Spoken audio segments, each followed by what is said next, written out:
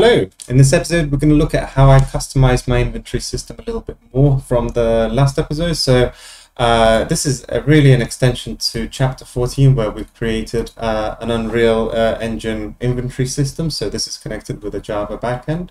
And you can see that the component looked a little bit like this, right? So we focused predominantly on the communications between the server and Unreal, and we didn't really do any of the design work. So what I'm going to do here is really integrate it with some UI components and show you how you can integrate this into your own project as well. So that's what we're going to look at here. This is kind of like what the work in progress, what I've got so far. I've given some high-level definitions of like what I've done to achieve this.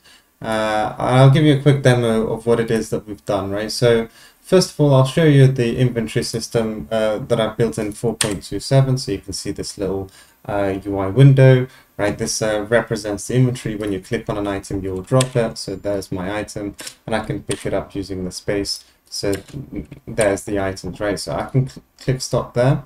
And what I've done is I've integrated it into the UE5 project. So it's the same blueprints effectively.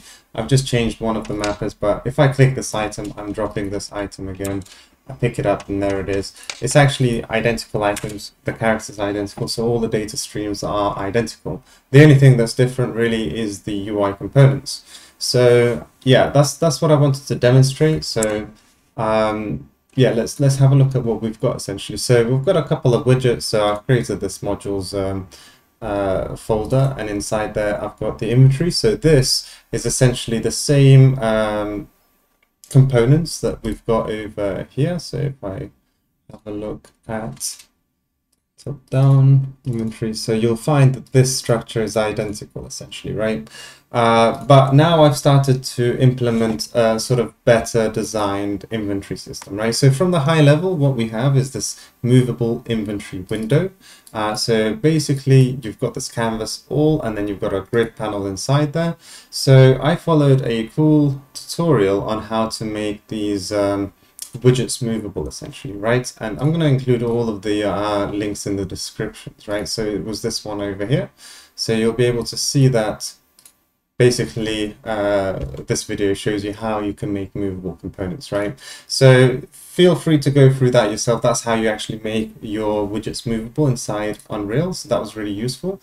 And basically you have nested child components inside your window. So for example, this one over here is going to be containing several nested widgets. So like there's this top bar here, which allows you to move the window. Then you've got the equipable items part over in the, on the top of the window, and then you've got the inventory window over here. So this styled inventory contents, if I find it over here, you'll basically find that this is the identical component to what I've created in 4.27. So if I go into this inventory widget over here, like literally this component over there, this is identical to here. It's just got a nicer design to it, right? So you basically add a little border to it, add a bit of like styling to it, right? And if you're interested, right, like I used this one over here, so this 4K Full Fantasy GUI component. So this was a really cool asset, to be honest. I really like it. It even adds a little sound effects to your buttons and stuff as well, so it's really good. You know, you don't need to go for that specific design, right? You can create your own custom themes and custom designs. But the idea is that you can integrate whichever sort of UI components with the data stream from these inventory systems, and that's what kind of like these sessions will be about. Right, so I'll be looking to make some developments to the Java server, and you know, like people can effectively integrate it however they like. And to be honest, like this is more about just understanding the principles, right? Because ultimately, like that there are better off-the-shelf solutions out there, but obviously it always helps to know how it works under the hood. Okay, so if I go back, like I say, you've got the styled inventory contents, and inside the inventory you also have these little slots. If you're not sure how this works, just have a look at the previous video, right? Because the actual components are identical, right? So you'll see in the graph, like when you click on it, it does the whole drop the item command. So all of the communications happens with the server. So that's handled for you.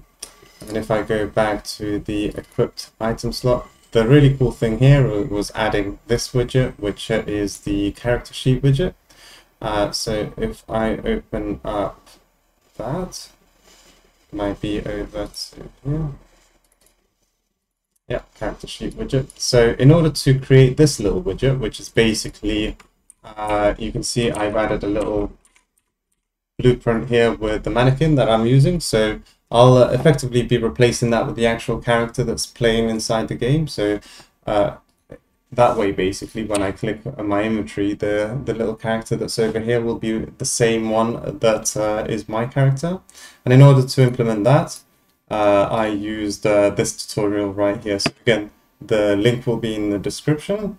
This is, you know, like I say, if people are sort of interested in doing something similar, like it'll be easier to find this information, right? So yeah, obviously this wasn't my work, so I'm not basically trying to describe how to do it. Just literally follow this tutorial. It's pretty great. I also mentioned in the post there that this comment is really useful, and you might as well implement it in your system as well if you're following this. So that's kind of it for this update, because basically I'm going to try and work on the equipable items next, such that, like I say, if I'm going to be maybe right-clicking this and selecting from a sub-menu to equip it, or maybe drag and drop the item to the slot. So I'll need to implement both the server side of it and the UI implementation, and probably I'll have some updates with that fairly soon. But yeah, good luck and see you next time.